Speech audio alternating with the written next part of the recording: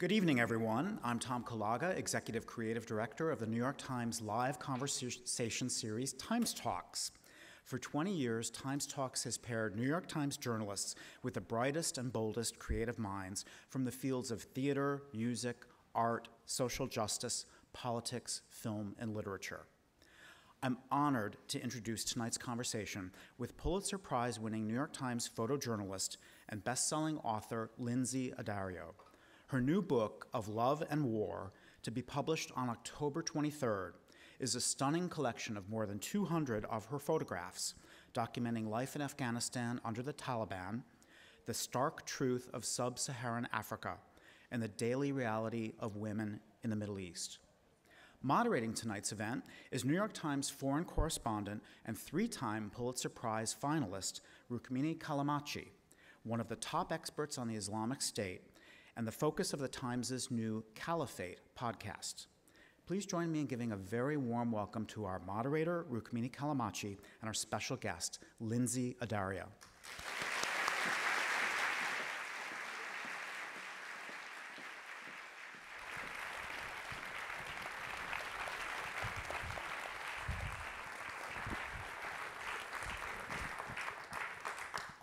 Welcome to the TimesCenter. I'd like to begin with a video that I think sets some context to the type of risks that you take.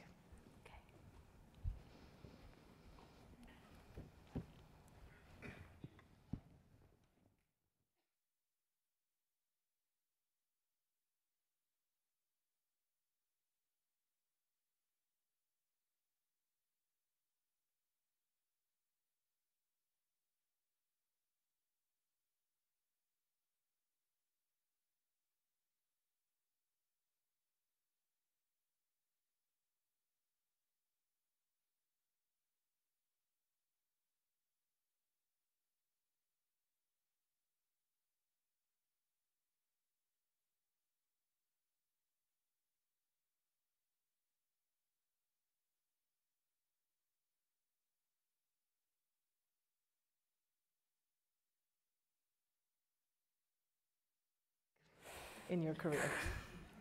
Hi. You were sexually assaulted on this trip. You feared very much that you were going to be raped. You did not know if you would get out of this situation alive. I think a lot of people wonder, why do you do this work? I mean, I started out, the first trip I made to a conflict zone was Afghanistan when it was under the Taliban, and I think it provides some pretty good context because I was 27 years old. I couldn't get an assignment to save my life. I saved my money, and I decided to go photograph life under the Taliban and what life was like for women, because I felt like that was a story that wasn't being told. So I remember the night before I left, I called my mother. I was living in India, and I was like, Mom, I'm going to Afghanistan tomorrow. And she was like, have a good time, honey. Because she had no idea, of course. This is before September 11th, so no one was talking about Afghanistan. So I went, and I realized very quickly that my gender was an asset, that I could go into women's homes, I could see the way women were living.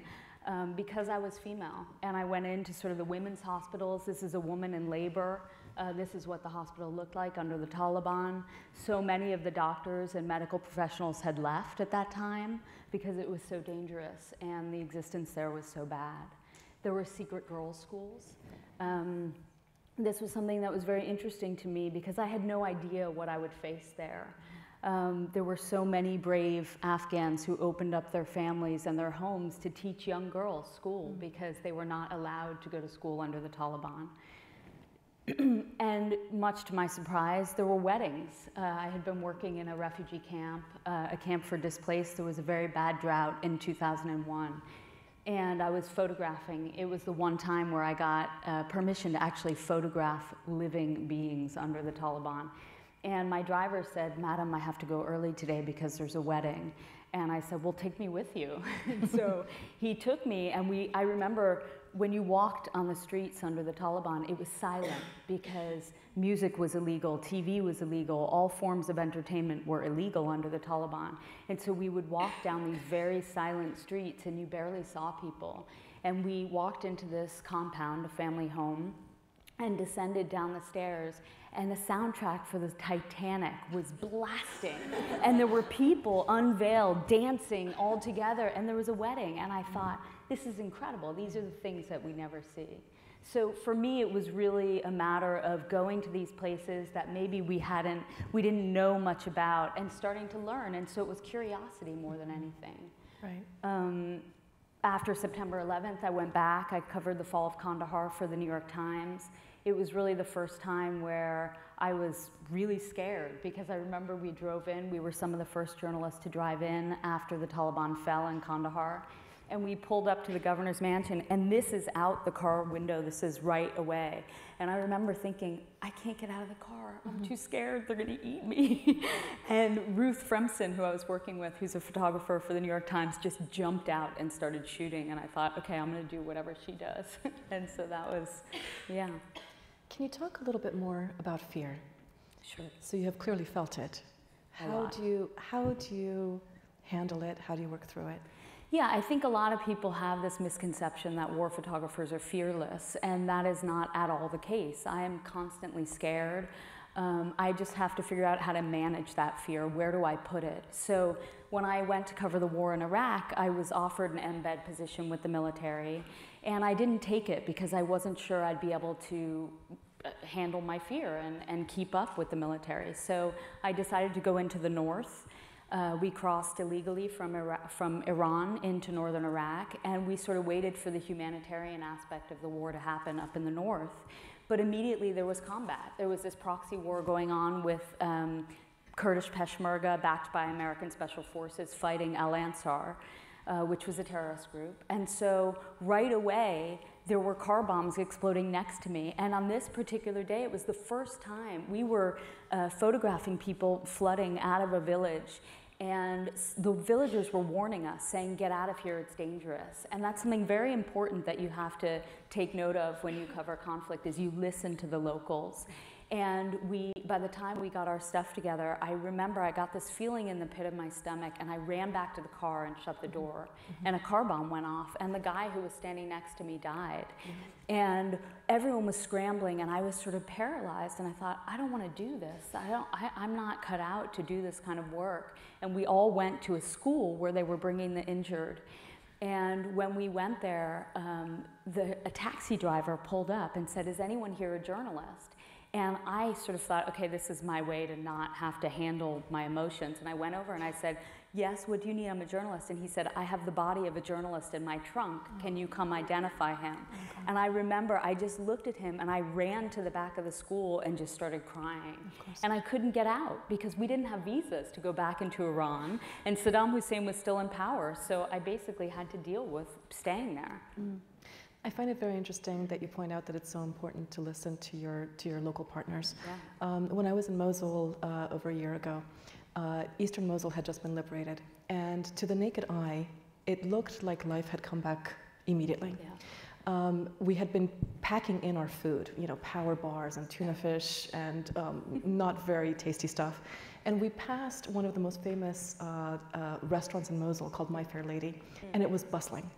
And I remember saying, but look, it looks fine. Let's go eat. Let's go eat. And I pushed it. I insisted. We went inside. We had our meal. My colleagues were unnerved. They ended up posting somebody outside who stayed in the car, and the driver had his food brought out to him. And inside I was like, oh, this is great. It's awesome. We're having a great time. The very next day, a suicide bomber walked into that restaurant and blew it to smithereens. And I remember just having to check myself and realize once again that you have to listen to your local partners. Always. And when you don't, that's when things happen. Yeah. Did you imagine that this was the work that you were going to do?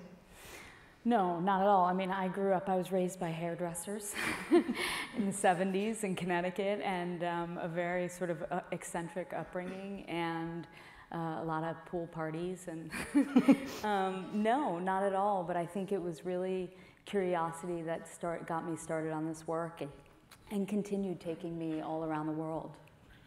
How do you make sense of the risk now that you are married to somebody that you love very much and that you have a small child? You know, last week I was in Yemen. I just came back, and I think for me, I will always be driven by telling these stories, and particularly stories that haven't been told or are not being told enough. So I don't go and just take sort of gratuitous risks. I don't just go to every war zone that I see. For me, it's really about telling a story. For example, the war in Iraq, it was important for me as a young American woman to be there because I felt like this is going to be the war of our generation. There were mass graves being unearthed. So many civilians had been killed. Then I was able to go with the military, you know, go on patrols in the middle of the night, see them rounding up Iraqis, putting bags on their heads, zip ties on their wrists. All of this work became work that added to our knowledge, our comprehensive knowledge as a society, as Americans, as to what was going on in Iraq. And I think that those are always things that really drive me and that I think it's really important to be there. Do you agree that there's a misconception that war photographers are out for some sort of adrenaline rush? Absolutely. I mean, it's the #1 question I get is, do you do it for the adrenaline? And I want to smack everyone who asks me that, because it's not at all about the adrenaline. It's about telling the story. It's about being there. It's about documenting history. It's about bearing witness. It's about giving a voice to all these people who don't have a voice. And I think, yes, of course there's adrenaline involved. I think that, you know, there was a point in my life in Iraq and Afghanistan and Darfur where I basically lived in war zones, and so I was accustomed to a certain level of excitement and adrenaline, but I think that was never what drove me to be there. Right. Can you talk about some of the instances where your work has truly made a difference, both in that particular conflict and in the lives of specific individuals?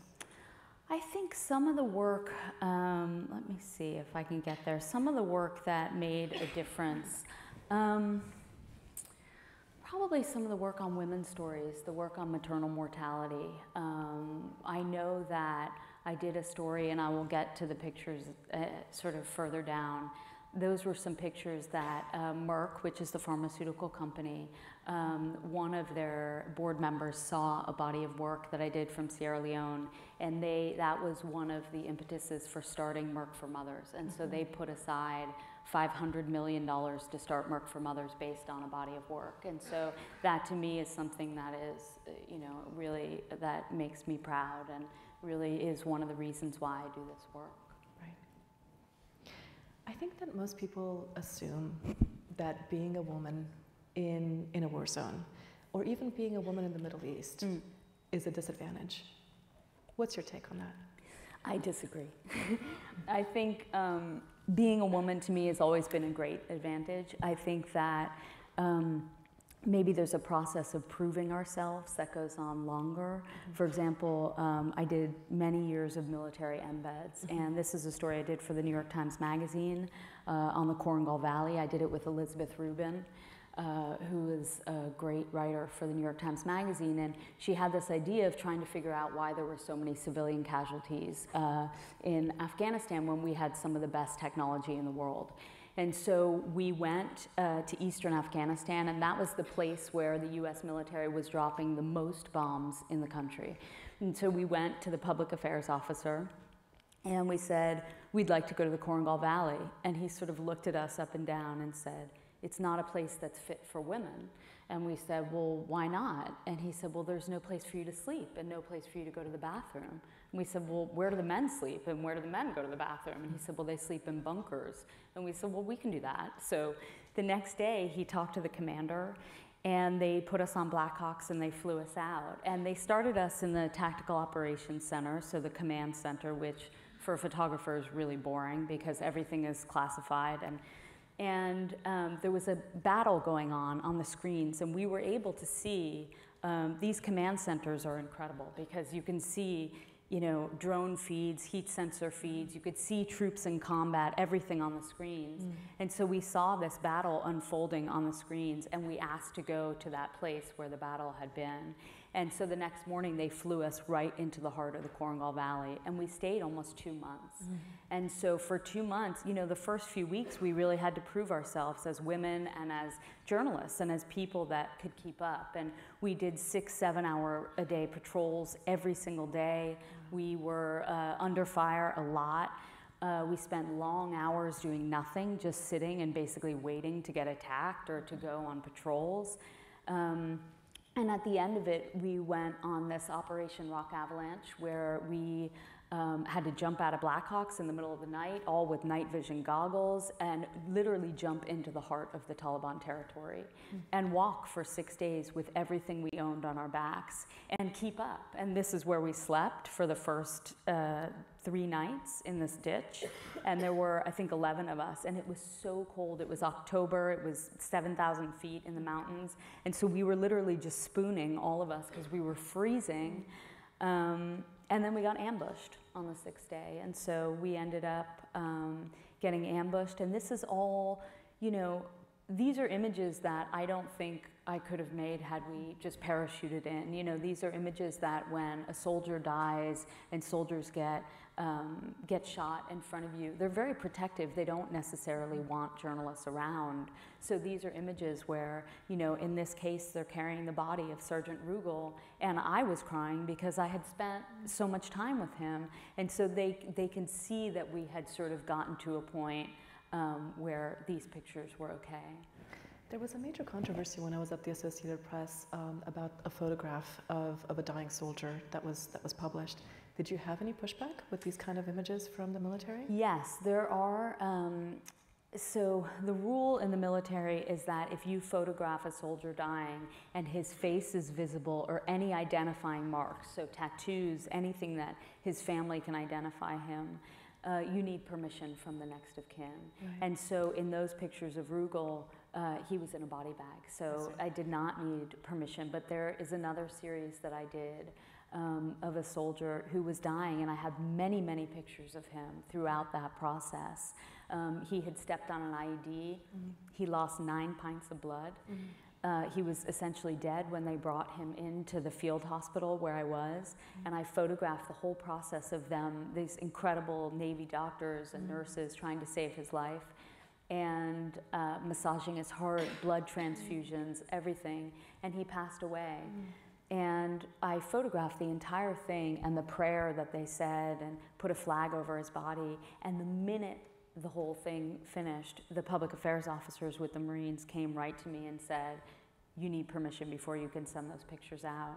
And so then I got into like a relationship with his father that I'm still friends with his father to this day. And this was 2009. So I had to call the father. Actually, you're not allowed to call the family. They have to call you. So I had to give my phone number to the Marines and wait for the father to call to see if I can use these pictures. And it was probably December 17th, 2009, so it was more than 2 weeks after his son had died, right before Christmas, and he called me and he said, I don't know anything about my son's death. All I know is that he was killed in combat operations in Afghanistan. Can you tell me everything you know, because I want to be with him every moment until he died. And he asked me every single thing, every question you can imagine a parent would want to know about their child. And we developed this relationship. And in the end, he discussed it with his ex-wife, and they thought that the other siblings of the boy wouldn't be able to handle seeing the pictures. So they asked us not to publish. So the only picture that could be published is the one with the flag over his body. Wow, so to this day you have not published To this day, I recently gave a talk, and it was close to Florida where he lives, and I asked him if I could show the pictures on screen, and he gave me permission to show the full edit. Wow, wow. But that's almost 10 years later. Right, right. So. When you were with these soldiers and you were trying to prove yourself, so part of the hurdle is physical, just showing that as a woman that you can actually keep up and hike. Absolutely. And that you're not going to get queasy at the blood, you get queasy at the conflict. Can you talk about other ways that you've had to prove yourself as a female war correspondent? So I think the thing is there are so many ways to do this job. Right. And, you know, sometimes I'm trying to be tough and to be able to get, like, sort of act like one of the guys, and sometimes I'm posing as someone's wife. So, you know, for example, when Dexter Filkins and I did the Talibanistan story for the New York Times Magazine, Dexter spent about a month trying to line up access with one of the Taliban commanders in the tribal area in Pakistan. And finally, he got the access, and he called and he said, okay, ready to come in. So I flew in, and we were in Peshawar in Pakistan, near the tribal area. And the night before we were supposed to leave, the commander said, okay, you are welcome to come tomorrow, but the one thing you cannot do is bring a woman.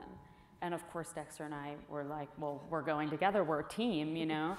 Right. And so Halim, who was we had two local journalists who were working with us, and Halim was sort of sympathetic to the Taliban, and he said, oh, I don't know what to do, no women, what do we do with Miss Lynsey? Miss Lynsey, can't you give Mr. Dexter your camera, Miss Lynsey? And I was like, no, Halim, figure it out. So he's like, okay, I know, you are Mr. Dexter's wife, and no Taliban would leave his wife alone in a strange village, so you have to come. I was like, great, I'll be his wife, I don't care, just get me in.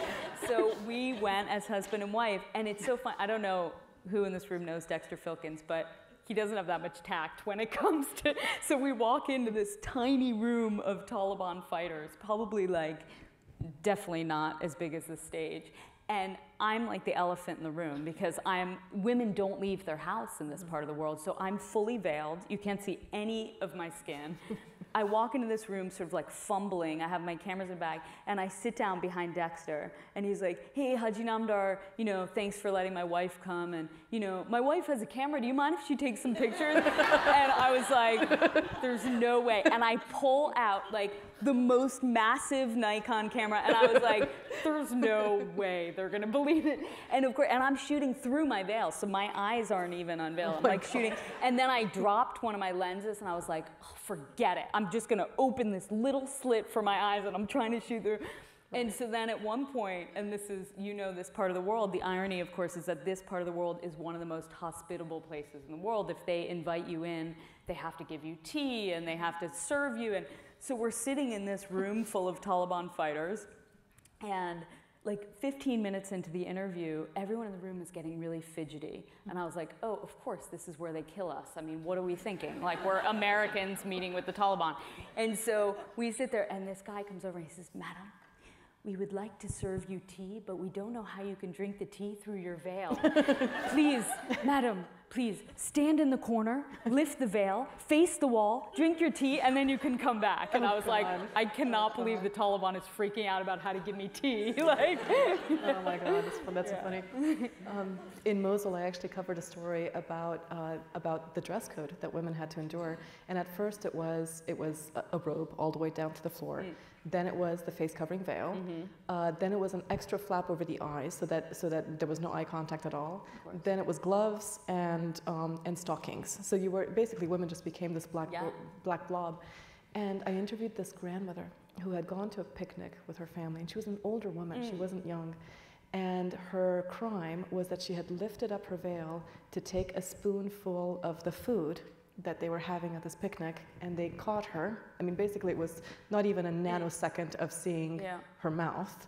And she actually undressed in front of me and showed me the scars on her back of the lashing that she got from that. For your information, older women are usually exempt from a lot of the sort of hijab necessities because they're not sexual anymore. So older women, technically, some of them show their faces and they don't have to be as covered. Yeah.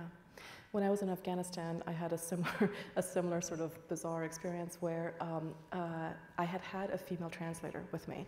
So of course, as a woman, you have access to, as you have said, both of these worlds. You can go interview the men and you can go interview the women. But no Afghan man can come into the room to interview a woman. Yeah, exactly. My female translator had stayed for part of the trip. Then her husband called her, she had to leave. And I was left with only a male translator. And there was a woman that I desperately wanted to interview in this village. And so the way that we decided to do it is I and her were behind the door. We were inside the house behind the door, and my Afghan translator had to stand outside and scream the questions, you know, over the wall. It was like Twilight Zone, it's you know? Ridiculous. Yeah, exactly. How did you get access to get in to see the Taliban? Dexter did it. So sometimes, you know, I think something that a lot of people don't realize is that a lot of this work is collaborative. So I can't do half the work I do without the journalists I work with. And sometimes photographers give ideas to the writers. And so I think it's really a collaborative process. It's really, You know, in this case, he stayed on the ground and worked all the contacts, and I came in at the last minute. Yeah. It bears noting that this is the series that you won a Pulitzer for, right? Yes, this was part of a package that the whole New York Times won. Right. You've spoken about how it's an advantage to be a woman. We know that female captives that have been held by the Taliban have been raped. Yes. Can you talk about the fear of rape as you go about your work, and how that is one thing that affects you specifically as a woman? Sure, and I think we can speak to actually this is, which is quite relevant given the Nobel Peace Prize today, but this is a series from 2008 in the Democratic Republic of Congo on rape as a weapon of war. And so for at least 10 years, I've been photographing women victims of rape as a weapon of war all over DRC, South Sudan. I've been in Uganda. I've been all over, really, interviewing women. So one thing that sort of sits in the back of my mind always as a woman is, will this happen to me? Mm-hmm. And of course in Libya that was really exacerbated. I mean, it was the first thing that I thought about when we were taken. And you know, I thought about a lot of these women. This is Ayak, she was raped in South Sudan. She's almost 9 months pregnant with her perpetrator's child. You know, for me, it's really, these women have shared their stories with me, and they also got me through one of the hardest experiences of my own life, because I remember there was a moment when we were in prison in Libya, and we were tied up, and we had endured 3 days already of being beaten up and threatened with execution, and me being touched by every man, basically, we came across. And I remember being in this prison cell and thinking of all the women that I had photographed over the years, and how incredible they were, and how resilient they were, and how they had endured so much worse than I was enduring at that moment. And I just thought, you know, if they can do it, I can do it. And so they really became a source of inspiration for me. One of the stories that we collaborated on was the terrible story of what happened to Yazidi women, which I think is very relevant today, given that Nadia Murad has just won the Nobel Peace Prize. Absolutely. Can you talk about, you've covered rape in the Congo, as have I, and you covered the Yazidi rape story. How do you compare the stories? How do I compare the stories? I think, look, it's hard to compare stories in such different parts of the world. I think that all of these experiences are experiences that are very traumatic. They're taking place in very different cultures. I think the one thing they have in common is that when there is a war, social norms break down and things are happening that generally would not happen, and people go unpunished. And so I think what's left are these women and men also who have years of trauma that they often can't express. And so you then meet these incredible people like Nadia who want to share their stories and help other women in the future. As a female who is photographing the most gendered experience that there is, which is being raped, do you think that that gives you an edge, or allows you to be closer to the subject? I mean, it's hard because I think in my experience, it also depends on what part of the world you're working in. I think if it's a story in the Muslim world where people are very conservative and women are typically segregated from men, women feel more comfortable talking to women. Right. I think that you know, no one really feels comfortable talking about sexual assault, but certainly these women share most of their intimate experiences with other women. And so it's important to respect that culture and to go in there very sensitively and to keep whatever sort of socially generally happens, keep that status quo so you don't make them more nervous than they are. So I think, you know, my experience dealing with women in these situations is that it helps being a woman. You know, this image is a woman of Mama Cisse. She is, this is the story that Merck for Mothers was sort of, they looked at this story and there's an accompanying video. And I hung out with her for about an hour before she gave birth to the second of twins. And she started hemorrhaging, and I was photographing and videotaping, and I kept saying to the midwives, I think she's bleeding too much, and they were sort of just mopping up the blood and saying, no, she's fine. And finally I went And I actually went to find the one doctor in the whole province, and he was in surgery, and I went and I put on scrubs and I went into the surgical ward and I said, I think there's a woman dying, and he sort of looked at me and was like, well, I'm busy. And so then I went back and I encouraged the midwives, like, maybe you should take her blood pressure, maybe you should take her to the doctor. So they picked her up and carried her over to the doctor, and he came out of surgery and she died. And it was to me, it was so unbelievable because she was so alive and she gave birth and died, like within the span of an hour. And I was so frustrated because there was no doctor. I mean, this is in 2010. At that point, there were 3 OBGYNs in the entire country.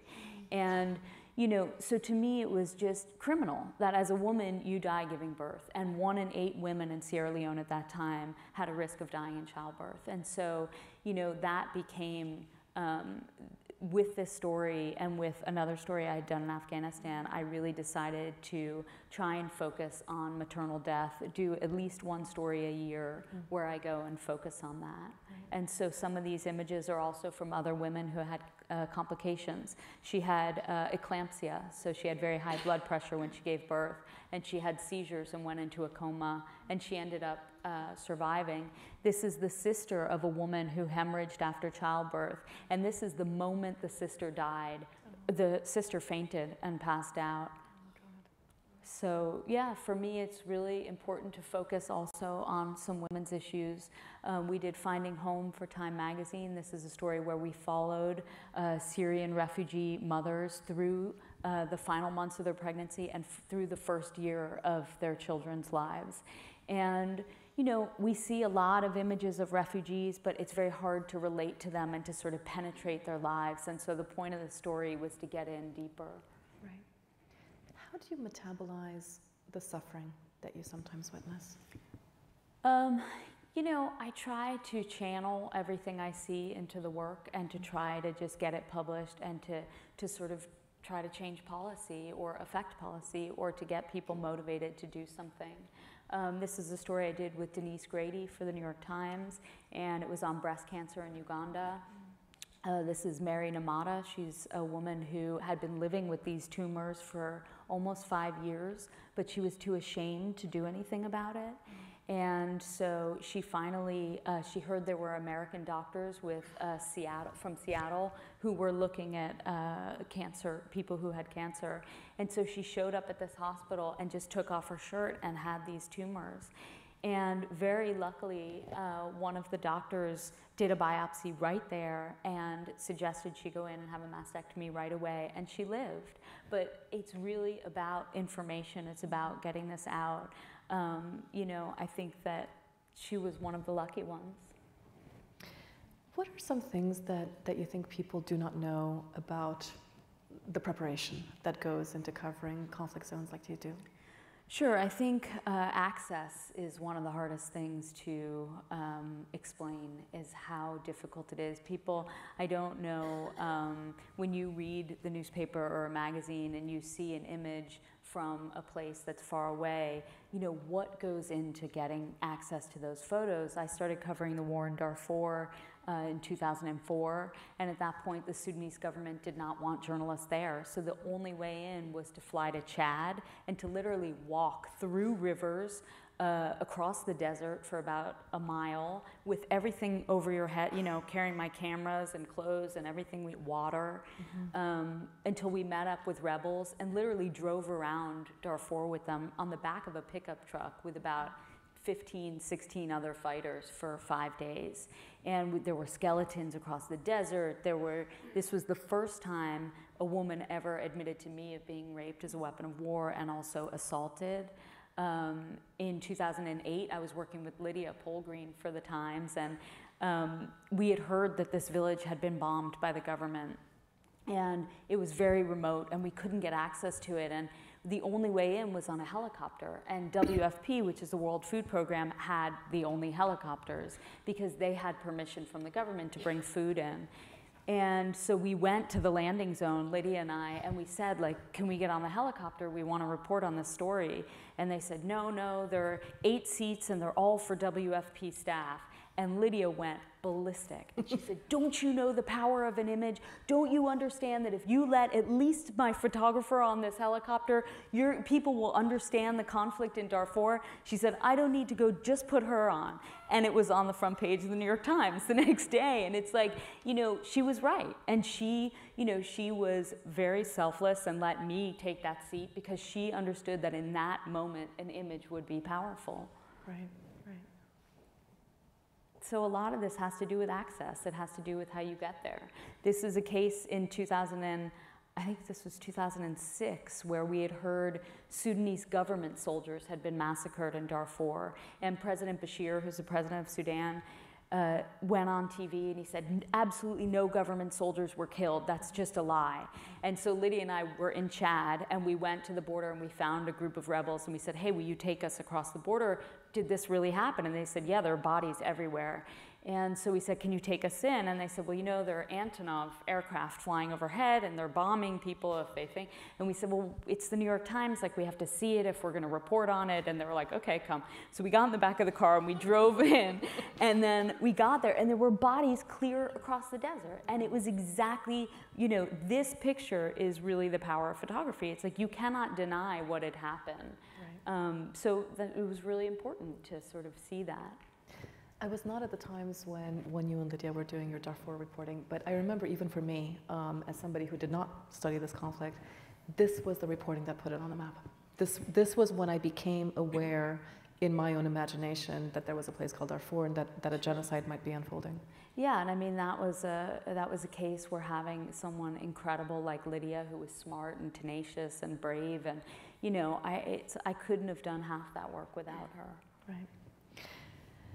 You were pregnant, and here we go. And you and you continued working very late into your pregnancy. That caused some controversy when you ended up writing about it. Can you talk about that decision? Yeah, I think, you know, I have been doing this work for 23 years, and a lot of the women that I photograph are often pregnant, and they are working and living in the places I photograph, and guess what? It's not so precious. You know, they're still chopping wood and doing their work and going about their daily lives. And I think when people hear, oh, she went to Afghanistan when she was pregnant, I'm not like, bullets aren't flying around me. I'm going and I'm meeting with women in their homes and interviewing them and doing portraits. Or I did this story on the drought, for example, in Kenya. And so, you know, really for me it was about listening to my body and not sort of overworking myself. I was doing what I always did, and I felt great. And so for me, I really didn't understand why suddenly people felt entitled to make decisions for me and my body when I felt very comfortable.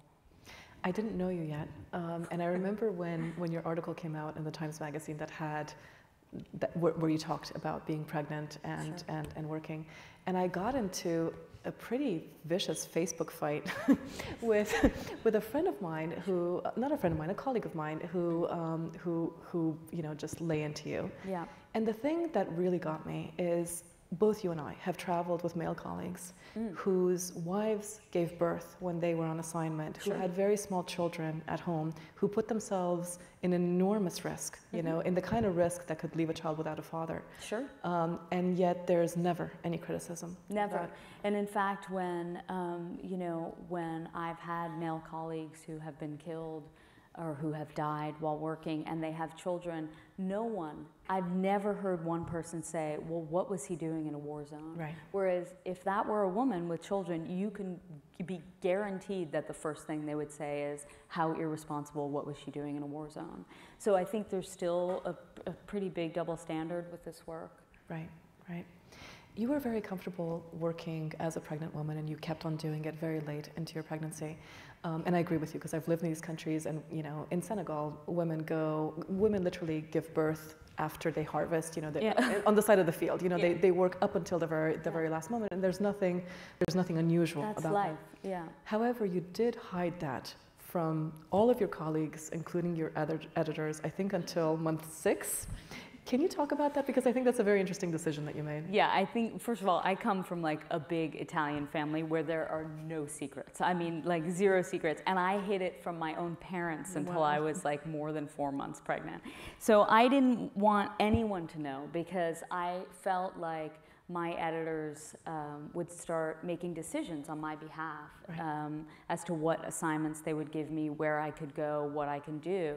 And I didn't want that. I wanted to talk to my doctor, talk to my husband, make those decisions myself. And so I basically hid it until I really couldn't hide it anymore. And I was on assignment with Joe Klein, and we were doing a road trip across America, and I was about between 5 and 6 months. And I just, like, in that 2 weeks, my stomach just popped, and I kept having to go buy clothes, and I was like, you know, I'd shoot all day, and then I'd run to, like, Target or wherever I could and try and get bigger pants. And finally, I was like, he's gonna think I'm, like, binge eating at night. Like, I don't know what to do. So, like, I finally, like, woke up one morning, and I went downstairs, and I was like, morning, Joe. And he's, like, having his omelet, and I'm like, and he's like, morning. And I'm like, I'm almost 6 months pregnant. And he's like, what? And I was like, I just didn't want you to think that, like, you know, I wasn't going to give you my all and that I'm not. And he was like, you are crazy. And I was like, yeah, I guess. But I think, you know, unfortunately, that's how I felt. And that's what I felt comfortable with. So you were afraid that editors might restrict you, might not give you the assignments that you wanted. And I completely relate to that. Sure. I think they might have, just because perhaps out of fear, you know, for you. Can you describe what happened to you in Gaza? Sure. So I was covering a prisoner exchange, and I was 27 weeks pregnant, and working for the Times. And there wasn't war going on at that time in Gaza. It was literally an exchange of one prisoner for, I think, 1,028 Palestinians. And so any journalist going into Gaza has to stop at the Israeli press office and get credentialed so I went in and I got credentialed with the Israeli press office, and then I went into Gaza. And coming out, at some point I thought, okay, I should leave because now I'm almost 28 weeks and I should go. So I was on my way out and I called the press office and I said, Shlomo, it's Lynsey with the New York Times. You facilitated me getting in and I'm coming out, and I understand there are many x-ray machines and very intense searches on the way out, and could you call ahead and let them know that I'm pregnant, I'm 27 weeks pregnant? And he said, yes, no problem. So I got there, and the way air is crossing, the way you get out of Gaza, it's almost like an airport. So they have, everything is on the ground, and the Israeli soldiers are up above behind bulletproof glass. So I came in on the ground, and you have to press a button like an intercom and say, so I pressed a button, I said, I'm with the New York Times, and Shlomo had called ahead, and, you know, I prefer, if it's possible, can you do a hand search because I'm pregnant? And the guy on the intercom comes back and he says, well, you can take all your clothes off and we strip search you, or he's like, or you can basically be here all day. And so I turned to Steve Farrell, who was living there at the time in Jerusalem, and I said, Steve, what should I do? And he said, you know, you should probably just go through the x-ray machine. It's just once and it'll be fine, but otherwise they're gonna really give you a hard time. And I said, okay. So I put all my bags through, and I go through, and it's one of those full body scanners. So I go and I'm in this thing, and I do the full body scan, and the glass goes around, and the way it works is there's a red light and a green light. So once the scanner goes, there's a green light, and you walk to the next compartment.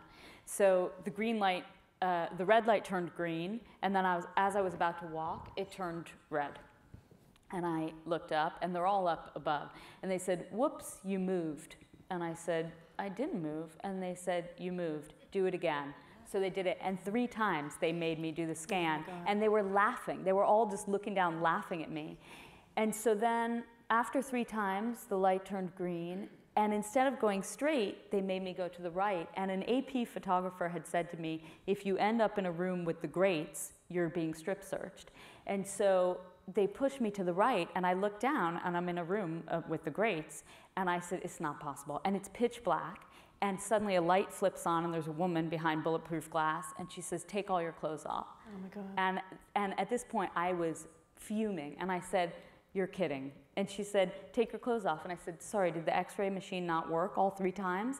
And she said, take your clothes off. And I said, so, you know, are all the men up there watching? Like, I'm not really sure what's going on here. And so basically I was strip searched, and then I was let through. And I wrote, of course, the one thing that I can think of is this: if this happens to a New York Times accredited journalist, imagine the Palestinian women, what happens to them. And so I wrote a letter backed by the Times, you know, just a formal complaint saying this is unfair.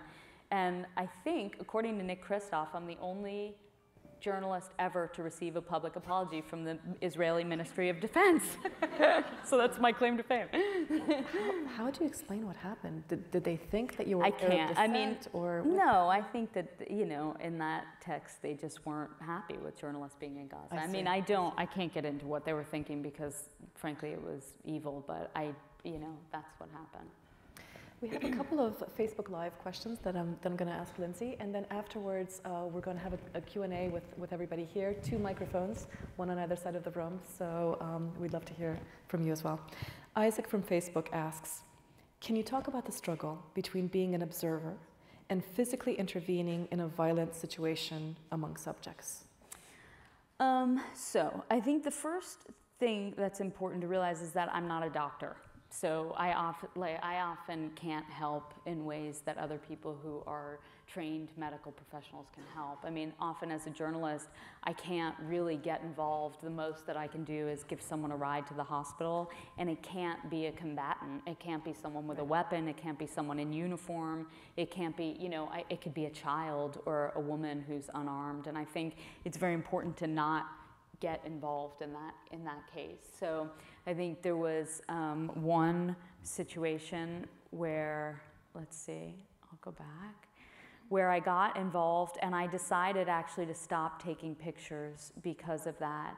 And it was a woman. I was doing a story on maternal health in Afghanistan, and there was a woman. I had actually spent like 2 weeks in very remote areas of Afghanistan, and on the way back I saw these 2 women on the side of the mountain, and there was no man with them, so we thought something might be wrong. And so we stopped the car, and me and Dr. Ziba, who was my translator, ran up and said, what's wrong? And she said the woman on the right was Nisa, and her water had just broken, and her husband's first wife died in childbirth. So he managed to get a car, but the car broke down. And so I said, well, I'll take you to the hospital. That's where we're going. And they said, well, we need permission from the husband. Oh, God. And so I turned to Ziba and I said, well, look, there's one road in the whole province, so go find her husband. And so she did. She found him and brought him back. And I took about maybe 3 to 5 frames of this entire scene, just like this. And at that point, I piled the whole family in my car and I stopped shooting. And I didn't shoot anymore because I felt like it was more important to take her to the hospital, and frankly, it didn't really matter. It wasn't, you know. But I could have continued shooting, but I would have just put that in the caption that this is the only reason they made it to the hospital is because I took them. But this is a case where I shot a few pictures, and then when I intervened, I stopped shooting.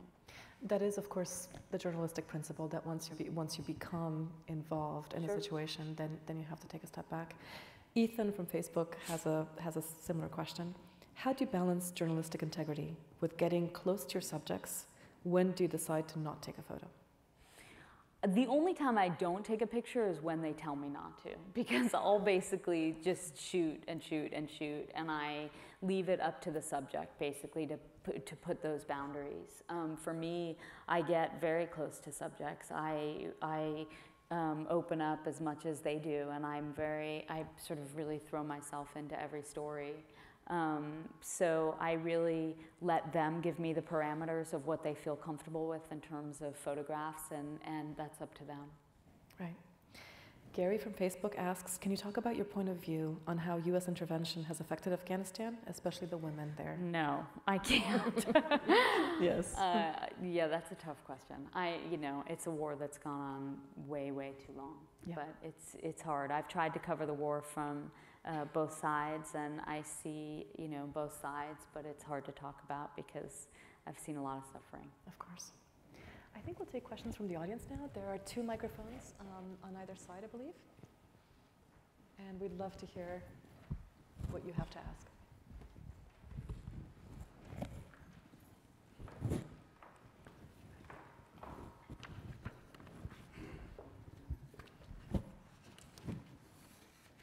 Hi, thank you so much for that chat. Just to your question on how a female reporter can interact abroad, and then also your points on access.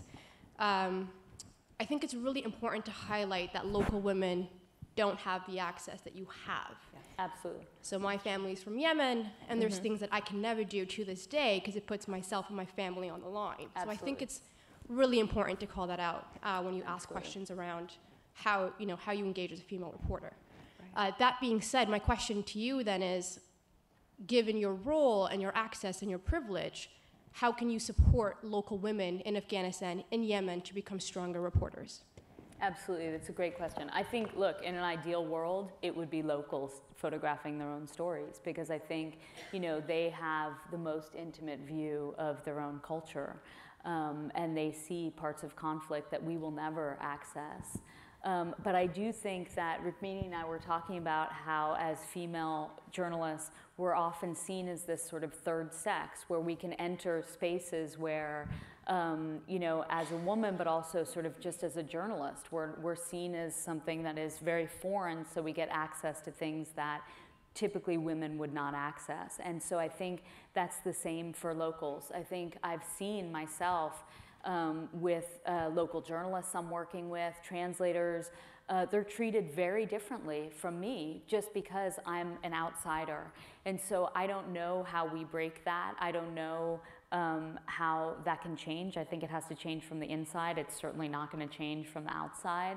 I think that we can support local journalists by teaching them, showing them how to do the work, working alongside them so that they have the tools and they can develop as photographers or as journalists and understand, the rules of the trade. I mean, one thing that I see, I've lived all over the world, and I remember when I was living in India, journalists just didn't have the integrity that we have in the West because they were never taught. So all the photographers were setting everything up, telling people to do things over again, moving people out of the way.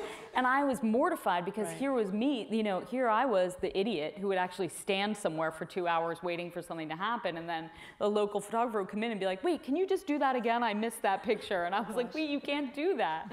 So I think it also, we have to teach people and to show them what's okay and what's not okay. I would add to that there are, of course, some exceptions. Like, for instance, in Afghanistan, there's a woman called Fariba Nawa, who is Afghan. She was born in Afghanistan. Yes, she spent a portion of her life in America, so she had also an American citizenship, but she speaks completely fluent Pashtun, etc. And when she's on the ground, she's Afghan. And I think that she is treated much like you and I are treated, and that's because she has assumed this role. She is not afraid to push through these boundaries that might be more difficult if you're living full time in that country. Thank you. Your work is an inspiration to me, and my question relates to Latin America. Latin America seems to be kept off the radar, and the level of violence and loss, specifically related to Venezuela currently. Would you ever think about going and pointing your lens? You're talking about maternal mental health, not maternal mental health, maternal mortality rates that are at 90% over the last 3 years.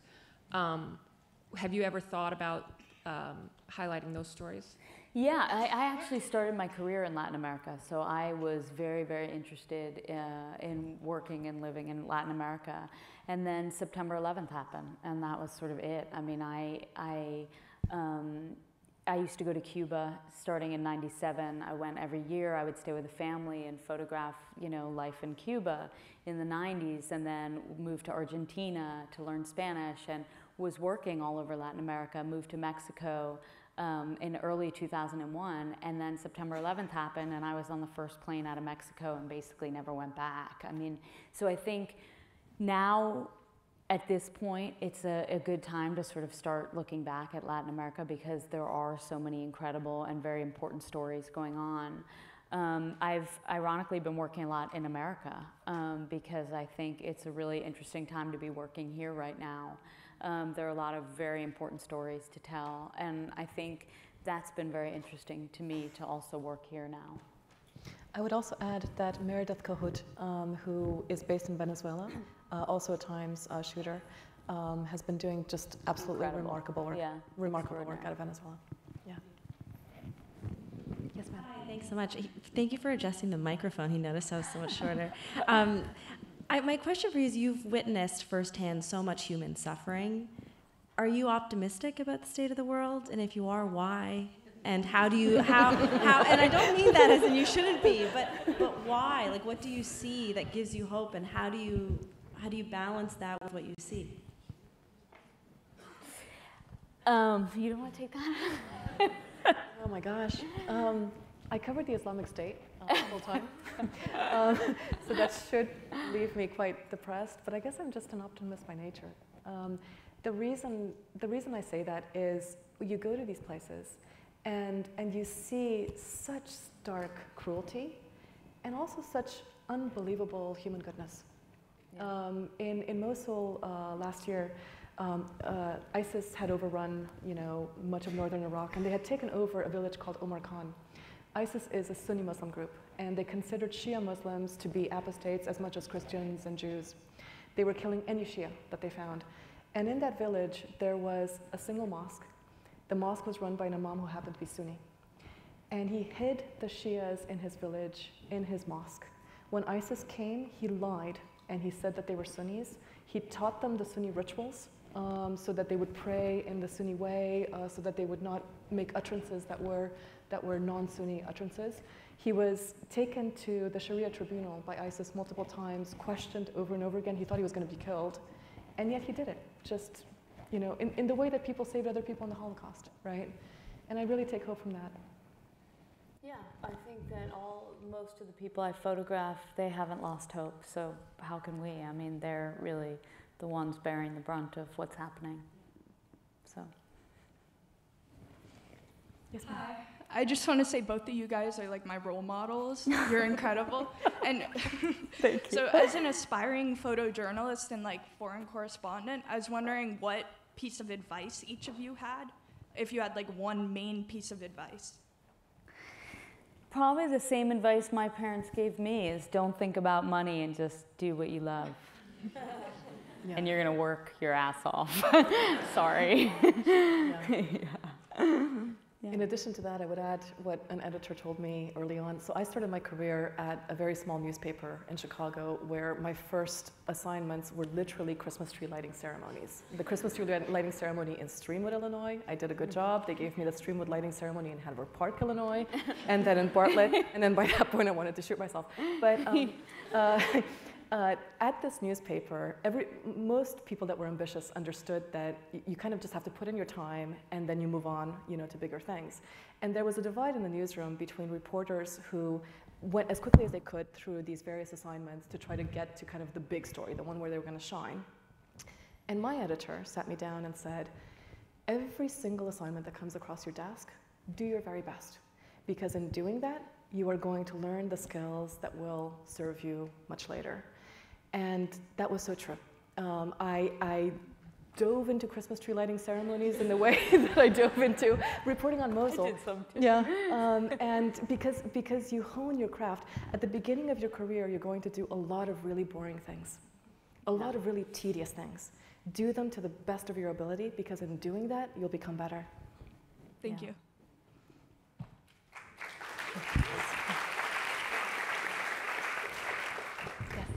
Hi. So my question is, do you find the transition from your experiences or life in a conflict zone to life back in New York or wherever that may be challenging, and how do you cope with that, if so? I think I've been doing it for many years now, so I've learned sort of techniques to be able to go between the two worlds, and it's really important to do that, because I think it's not fair to my husband and my son and people in my life if I come back from an assignment and I need 2 days or 3 days to sort of figure out where I am, and because I often don't have that time. I don't have the luxury of that. I have to literally land and pick up my son from school and do his homework and take him to the park. I mean, I think that it's important for me personally to be very present, no matter where I am. I think probably the one assignment that I had a very hard time transitioning out of was the Korengal Valley. And that was because we were literally living on the side of a mountain in a bunker for 2 months. And it was very intense. And the final sort of week-long operation was terrifying and really difficult. And so I had a hard time. When I got home, I couldn't process what I'd been through, and this was 2007, and I remember I kept breaking down and crying in the middle of conversations, and my husband would introduce me. This was when I first started dating my boyfriend, my husband who was then my boyfriend, and he'd introduce me to people, and I'd have to excuse myself and go to the bathroom and cry, and it was really overwhelming because I had never been through that, and it was PTSD, but it was something that I didn't really know how to handle. But that was, eventually it went away. I mean, it took, a good 2-3 months to work through that. But that was really the one time where I had a very hard time processing what I'd been through. I would say for myself, my rock is my husband. And he's the person I call in the morning when I get up, and I call him when I'm stuck at a checkpoint, and I call him at night before I go to sleep. So that creates this kind of connective tissue, where my life at home and my life, in the field are always connected.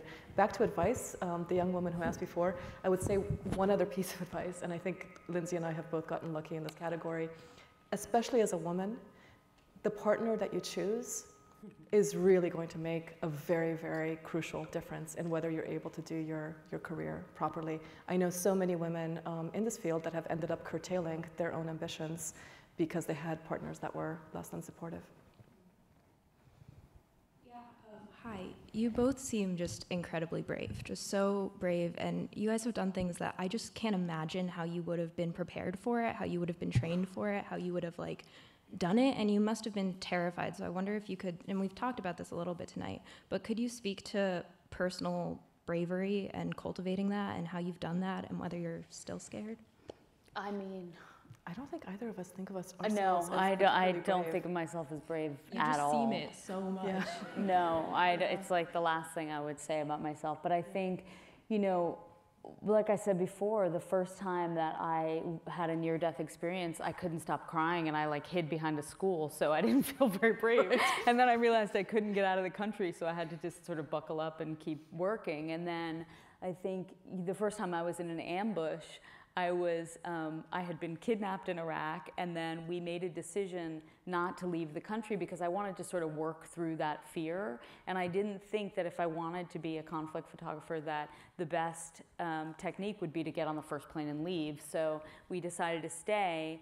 But then the next day, 30 people got kidnapped. And so I thought, okay, this would be horrible if we got re-kidnapped. And so we went and embedded with the military. And the military, we went to a base near Fallujah, which was close to where we got taken. And we were waiting for a few days for them to give us our first sort of operation. And they tried to send us into the village we had just been kidnapped in. And the writer I was with was like, yeah, let's go. And I was like, are you crazy? Because we just lived because we convinced them we were journalists. Now you want to show up with the US military? And right. So obviously, any other journalist is going to get killed. So we didn't do that, but we ended up going somewhere close by. And they put us in the back of a 7-ton pickup truck, a 7-ton military truck, which is open back and not armored. At 2 in the morning, there were 17 Marines in the back of this truck and us, and I had never been in an ambush before, and I had just been kidnapped, and I was I remember saying to the reporter, I hate your guts. It was the middle of the night. And we roll into this village and watch the insurgents mount an ambush against us, and the commander, and I don't know if he did this because the New York Times was in the truck, kept saying, you can't fire upon until you've been fired upon first. And we were like, can you just fire on them, please? And so we're literally waiting to be ambushed. And lo and behold, a rocket goes 2 feet above our heads. And I freeze. I'm paralyzed with fear. And all the Marines in the truck half the truck jumped out the backside as instructed, as I was supposed to do, but I was too scared to move. And the other half were shooting back, and I'm lying in the back of this truck, and these hot bullet casings are just landing on my face. And I'm thinking, I have to get out of this truck because what if they hit the truck with a rocket, but I don't want to move and I can't move my legs. So I literally picked up my own leg and was like, move, and I'm like talking to myself out loud. And then I jump on the backside of the truck. I'm 5 feet tall. Those trucks are like 13 feet high. I have a flak jacket, helmet, all my cameras. I'm dangling off the backside of the truck, and there is like full combat. I still haven't taken one picture, by the way. So it's like, no, I wasn't a very good war photographer, and I was terrified. So like, yeah. Yeah. Yes. Ladies, thank you so much for your professionalism. Lynsey, my name is Patty. We have a mutual friend who's a Marine and a rescue firefighter at the FDNY where I work. Bresler, yeah. Yes, and so he and I often talk about leadership, and you just talked about, you know, in times of great need, you see the best and sometimes the worst in people. What are some qualities of leaders that you've seen in your experience? You go. I think that they stay calm and they look out for the people around them, and they're really generous. And I think Jason is a great example of that. The person that she's talking about is a Marine, and I was embedded with him. I think I did 2 or 3 embeds with him in southern Afghanistan. And, you know, I think it's really important to just keep it together and to look out for the people around you. And that was really something that you see in these fights and in these patrols and in when things go wrong. You see how people conduct themselves. So I would add leaders that respect their local partners and listen to them, because of course they know so much more about that terrain than we do. Absolutely. And that don't take unnecessary risks. Earlier this year, I had to cover the Niger ambush that took 4 soldiers in Niger last year. And we were able to get access to people who had seen the investigation. And it turned out that they had been in that village without any of the normal preparation that you take to go in that sort of area. And having lived in Africa myself for 7 years, I know how easy it is to underestimate that terrain. It looks safe until it's not. And they made the mistake of thinking they had it handled, and 4 people were killed. I think we can take one more question. Yes. Is that right? Thank you so much. I'm curious about your research process and how you go in with enough of an opinion to know what you're looking at and what questions to ask, but also maintain an open mind to see what you might not have expected. Sure. Yeah, I think it's really important to let the story take you rather than go into a place and say, this is the story I'm going to tell before you've ever even been there. And I think, you know, there's a huge amount of research that goes into every single one of these stories. Even as a photographer, I think taking pictures is like 10% of what I do. There's research, there's making contacts, talking to local journalists, figuring out how to dress. I included some pictures of me on assignment so you could see, this is Fallujah, this is us crossing into Darfur, this is the Korangal Valley, I'm the little one on the left, you know, this is Afghanistan, this is South Sudan, you know, this is Somalia. So it's like, you know, I'm constantly, this is 7 months pregnant in Gaza.